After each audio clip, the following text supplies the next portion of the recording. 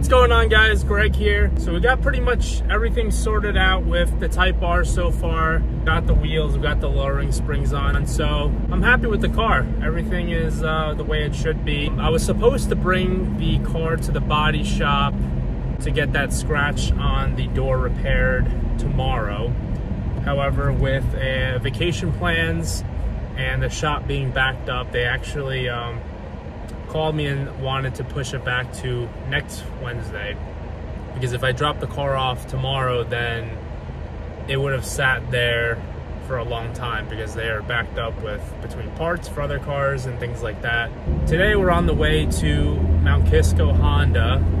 The new Michelin Cup 2 tires came in for the fronts, so I'm gonna bring the wheels in loose. I'm gonna keep the Nexen tires as spares. I know with like the warranty purposes and all that, they may have wanted the car there for pictures, who knows, but they're fine with the 2 loose wheels, so I'm happy with that. The cool thing is my friend who works there in sales, and they have the new Acura Integra being delivered to the showroom. So while I'm there, I'm gonna go maybe check that out and see how it looks. On the way back, I'm going to change out the taillight on the 911. If you guys saw my first video, you saw that the driver taillight was actually cracked on the lens and water was getting in, like a significant amount of water. Worked out a deal with the seller to cover half the cost of the new taillight. Once we get back to the house, I'm going to show you guys how easy it is to change a taillight on a 911. Made it to the garage. Here are the front wheels that we got to bring to Honda. These are the ones with the Nexens. These are going into the car. We're going to go to Honda. Here's the bike I have for sale, in case any of my followers are interested. As you can see, it's in really, really good shape. At 150 miles, it's been in this garage the whole time. It's never seen rain, never seen salt, nothing. I haven't even washed this thing, and it looks like it's ready to go on the showroom after a dust. It's a really nice bike. 750, inspected, everything's good. It's pretty much brand new. So I'm gonna ask $7,500 for this bike, brand new. They're close to $9,000 out the door, so you could save a little bit and get a pretty much brand new bike. But we're gonna load up these tires. Honda closes in about an hour, so I don't want to get there too late. So just leaving them there, and then the shop's gonna take care of them, and then I guess they'll give me a call when they're ready. Look at that, nasty. So I'm in the Acura dealer trying to find out about the Integra. I think it's being prepped in service right now, but we're in the showroom just trying to find a salesperson to maybe show it to us. Here's a new MDX. I think it's big. This thing is really big. The MDX got like way longer than what they used to be. Holy crap, $74,000 for MDX. They were never this expensive. Interior looks about the same as all the other older ones. That is crazy. These things cost $74,000 now. Type S, quad tip. Oh, there it is. Apex Blue. Right tomorrow they'll have no detail. When it's outside in the sunlight, it actually looks really good. Yeah, it does. If you were to say now, it's boring. Not really. It's a mini TLX. This is bigger than the ILX, right? It is. I think it's about 4 to 6 inches longer overall. So this is the A-Spec. So it's the only one that comes with a manual option, right? That's cool. 38K. Oh, thanks. Just push the clutch and push the start button. Interesting key fob. Yeah, this is the party piece here. The fact that it's a hatchback. Oh, yeah. Those are, I don't know, the next 6 way back in the day was the same thing. Put the hatch, throw stuff in. Yeah, I like the hatchback. After getting the Type R, like having a hatchback is so much better. They're like in around 30 or 32. Oh, so it's got the easy access seats, so it slides you forward. It's got like The white interior, sunroof. So did you get that Type R from you a couple weeks ago? 6 miles. Y'all playing. Oh, Carvana. Oh, Carvana. I tried to buy one from you guys. Listen, I know. It's not always that easy. Yeah. How's the shifter feel? Yeah, it's that cool. It feels pretty close to the S2000 shifter. Yeah, bro, which is nice. What you want. Yeah. Feels good. Is that? Got the nice screen. Oh, it's got little buttons here, the volume knob. Up the hood. Yeah, let's check underneath the hood. Four-wheeler blah, blah, blah. You know Willie upstairs, the salesman? He's telling me there's no earth beams on top of here, so it's gonna have an E-Tech in here. Really? There's actual E-Tech, that's what he was telling me. So it's actually tuned better than the SI. I see. Look, it says Integra on the Hondas, right here on the bumper. That's a cool little accent. But they took it out. So now he's saying that on the back end you can mod, people mod this easier. All right, so we made it back to the house. We're going to change out this taillight because, as you can see, it is absolutely cracked. I just have tape holding it together so no more water gets into it. I got the new taillight here. Brand new OEM 997.2 taillight for the driver's side. So the install is pretty easy. Go ahead and remove the 2 Torx screws from here, and then the whole assembly should slide out. All right, so pretty easy. These 2 screws, there and there, we got to take those out. T25, perfect.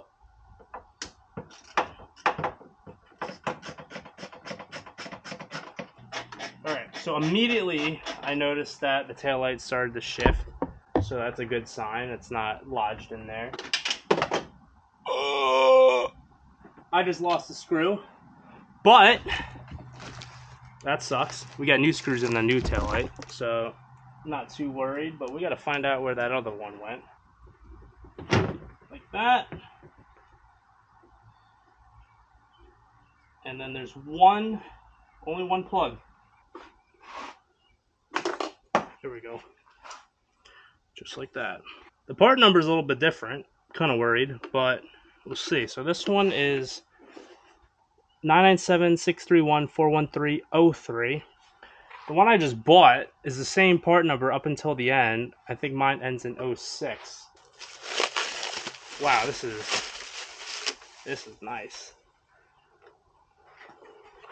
So it looks like they are the same taillight. You can see the part number on this one is a little bit different. This one's 997-631-41306. The other one ended in 03.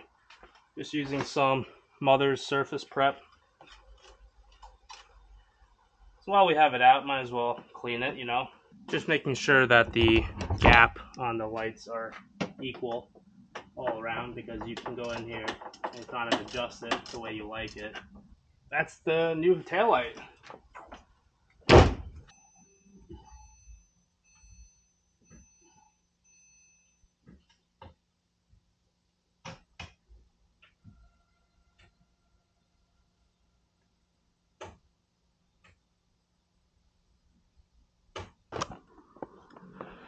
Alright, so I've been looking forward to this for a while now. I am setting up the boomstick to do the 360 Forza view of the car from the behind. So with the Insta 360 camera, I got the 360 lens in here. So I can film front and rear, side to side, literally all 360 view. So with the app, you can pick the car as the object being tracked, and then the whole duration of the video, it will follow whatever I have tracked. This is the triple mount suction cup. That's going to go on the back window. I needed something that's going to withhold this Manfrotto boomstick. But for the audio, like the exhaust, I'm going to have to set up an external mic with a good quality microphone and just like kind of put it on the back bumper so we can capture that audio. And the induction noise too, we can maybe put a microphone inside the engine bay or near. I don't want it to get too hot where it destroys the equipment. let's do something like that. Let me clean the window and then tighten everything down.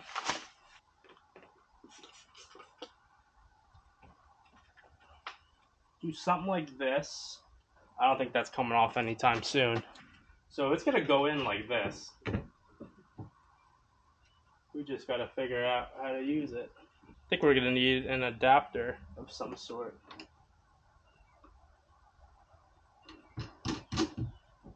Because the hole in here is not the same as the one on the Gecko.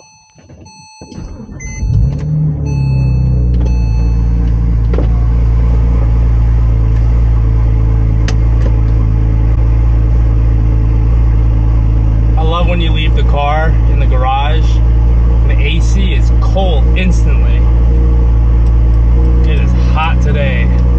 I haven't driven this car in a couple weeks now. Just been so busy, the weather's been shot, and every time I wanted to drive it, I needed a Type R to do Type R things. I don't want to have my dog in here all the time because then the fur gets everywhere and it starts to mess up the interior. I just vacuumed it too, so just trying to keep it clean. This car has the $11,000 Dodson clutch upgrade. It's a PDK. It takes a few minutes for the clutch to warm up since it is a very heavy-duty clutch. Being a Dodson, you know, it's a performance clutch. It's meant to handle 1,300 horsepower. So at lower speeds, it's not going to be as friendly. We got to let the clutch warm up per the owner about a few minutes before we do any driving. These 911s take forever to warm up for the oil temps. The coolant temp gets up pretty quickly. It's at like 125 right now. But I'm looking at the oil pressure, that's normal. The oil temp doesn't usually hit the 150 bar, which is the lowest bar, until maybe like 5 minutes into driving it. Let's talk about the 911 and how it compares to the Civic Type R. The car's been warmed up for about 5 minutes now, so I think we can start to drive it. So you gotta rev it to like 1500 for the thing to even move. That's the thing with the twin clutch cars, is they're not like a conventional torque converter. When you let go of the brake pedal and the car moves. I mean, sometimes the car will do that depending on how even the surface is. With this PDK, is actually the first year that the 911 Turbo, or any 911 for that matter, got a PDK transmission. Pretty hesitant on buying one of these at first because everyone wants the manual in the 997 turbos. It was not until the .2 came out with the PDK where it actually became more attractive of a buy over the 5-speed Tiptronic that the .1s came with. Those are like the least sought out for when it comes to the 997 Turbo. So as you noticed, maybe you didn't, but just going into second gear, it kind of jerked and lunged forward because that's just how aggressive this Dodson clutch is. Now, I never driven a PDK 997 Turbo with a stock clutch, but I've driven the 991.1 Carrera S with the PDK, and that was a lot more smooth than this one is. But I'm not really complaining because I don't drive this car every day. That's the biggest difference between this and the Type R, is the Type R is a year-old car. It's got 6,000 miles now. It has a full factory warranty, so I really don't have to worry about anything with that car. This car, it's 12 years old. It's pretty much a six-figure car, used, and especially new. This car, I think, was $150,000 brand new back in the day. You gotta be a lot more. See? I haven't driven this car in a while, and it likes to lunge forward between first and second gear, so it has a kind of a mind of its own sometimes. As I was saying, like, this car is just so much higher of a caliber car in every way, where you can't just get in, turn it on, and just beat the crap out of it. I mean, you probably can, but I feel like these cars are a lot more delicate in the way that you treat them. The Type R, something you get in, you turn it on, you get it to operating temperature, and you just drive it and not have to worry about anything breaking.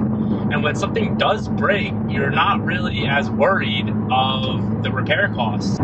With this thing, having, you know, full bolt-ons, it's built by AIM Performance, it's got a lot of expensive parts on it, it's a lot more intimidating to drive this car hard all the time. You kind of have to baby it and treat it well so that nothing breaks on you.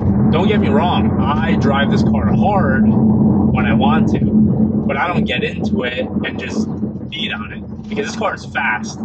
This car makes, I haven't dynoed it, but it should make around 700 horsepower. It's all-wheel drive, it's PDK.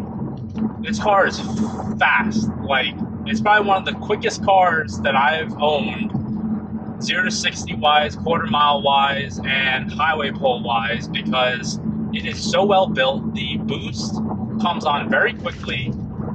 The turbos are pretty small in this car. They just have upgraded internals from Force Performance. You know, the interior, it's pretty much mint.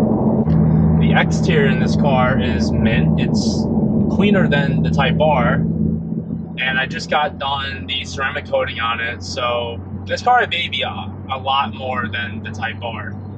That's for a reason, because of the values, obviously, and the lack of a warranty. It's really comfortable, it's quiet, it's ultimately a sleeper. It's got the AWE exhaust. It was like a $5,000 exhaust system, brand new. It's got high flow cats, it's got mufflers, it has no drone. It's not something that's brutally loud and full race mode. You get into this car, you turn it on, it sounds pretty much a little bit louder than stock.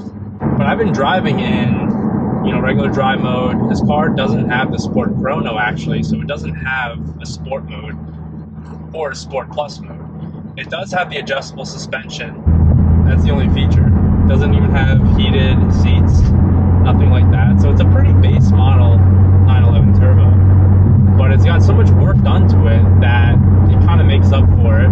It's got fairly low miles, 26,000 miles. It's got the beautiful Carrera red interior.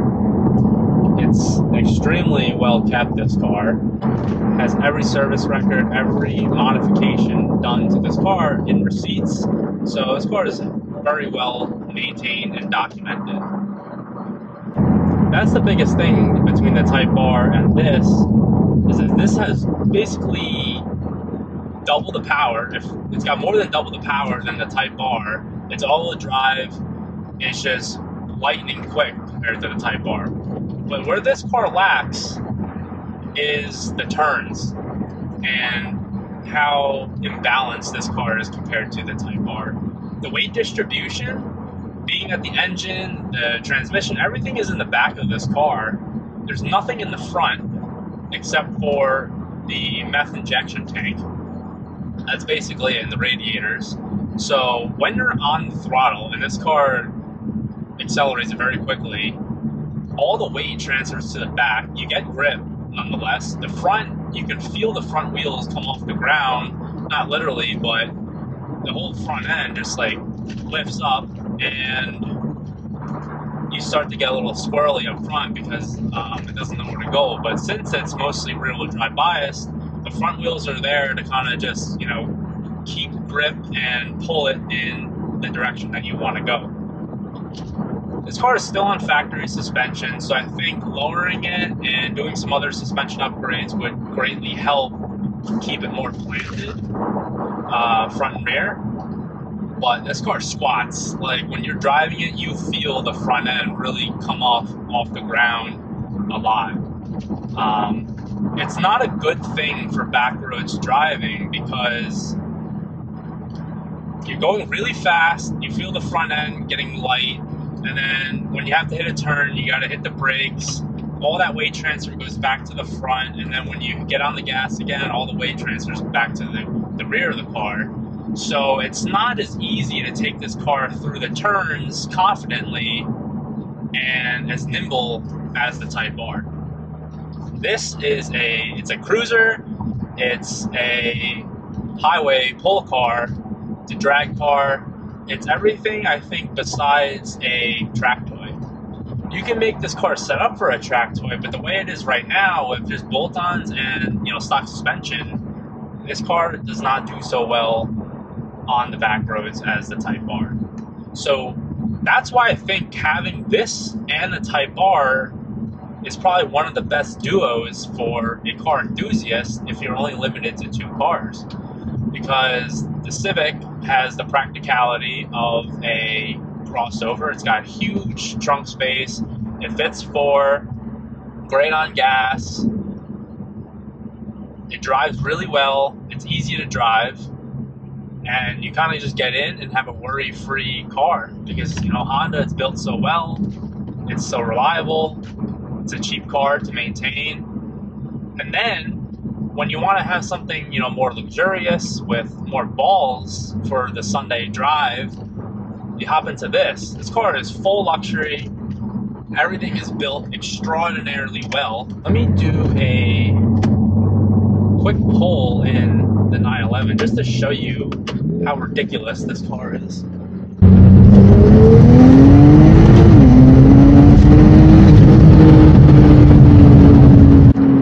That was insane. Like, I haven't driven this car in a couple weeks, so this car feels very fast. But here we hit a turn, and the steering in this car is very light. And it's probably because I don't have the Sport package, the Sport Chrono, so I'm not able to adjust that. So it's one of the things I dislike about this is how light the steering feels when you're going at higher speeds. The exhaust is pretty quiet, like you don't really hear it. And you just hear straight induction noise from the turbos and the intakes in the back.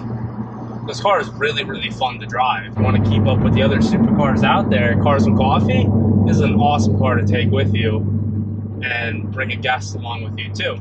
So both cars serve really complete different purposes, but if you want to daily drive these cars, you absolutely can. I just decide not to daily drive this because I bought this CTR specifically to daily drive. But if this was my only car, I would make it work because it's really a car that you just turn on, you warm up for a few minutes, and you drive it. These cars are built super well. It was done by A Performance, like I said, and they're one of the best Porsche shops here in the Northeast. That was like one of the biggest reasons why I decided to buy this car, because one, I think I got a pretty good deal. These cars are only going up in value. These cars are really collector items now. The 997 turbos and the GT3s, those just keep going up in value. So right now I let my foot off the brake and it moved forward. So it really just depends on, I guess, you know, if the car's warmed up or whatnot, and if you're on an incline. It's super sleeper. You just mash the throttle and you're flying. And then when you get back into the city, it's like any normal 911.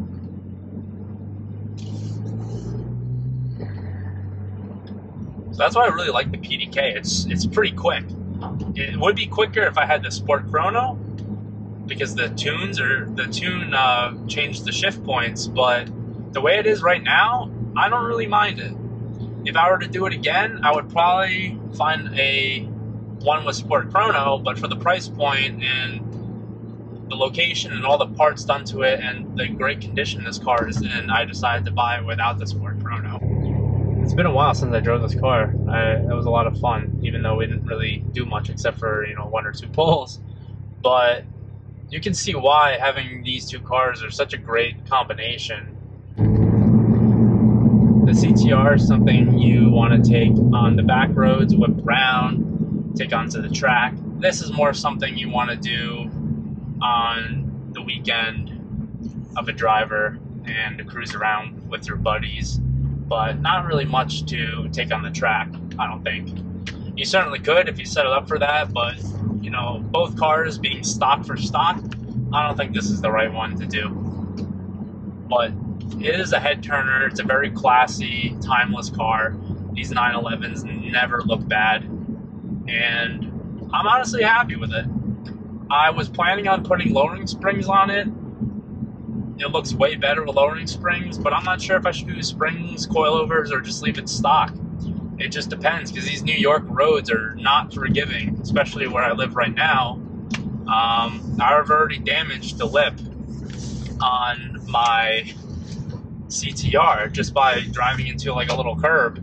So I don't want to damage more parts, and especially with the rubbing and all that stuff, it's pretty bad. So we'll see. In the next video, I'm trying to get all my equipment set up. I bought that boomstick that I was showing you guys, but the size of the thread was not, I guess, big enough on the Gecko, the suction cup mount. So the one that is on the boomstick is actually a lot bigger of a thread. So I'm gonna take a look into seeing if there's any adapters, and then we can go ahead and do that Forza 360 style video. But I've had the AC on this whole time. It feels so good. I think the AC in German cars and American cars are just like really good. The AC in the Hondas, I don't know, man. Those ACs don't work all too well. Oh, another thing with this car, it's got no reverse sensors. So I gotta make sure I don't back into this wall over here. I'm gonna leave it there. But that's really it, guys. I hope you enjoyed the video, a little comparison of the two cars that I have. If I were to pick one car over the other, you know, and considering everything, the value, my lifestyle, the drivability, the reliability, all day I would take the Civic Type R. It's super reliable, it's got the warranty. This car is a toy.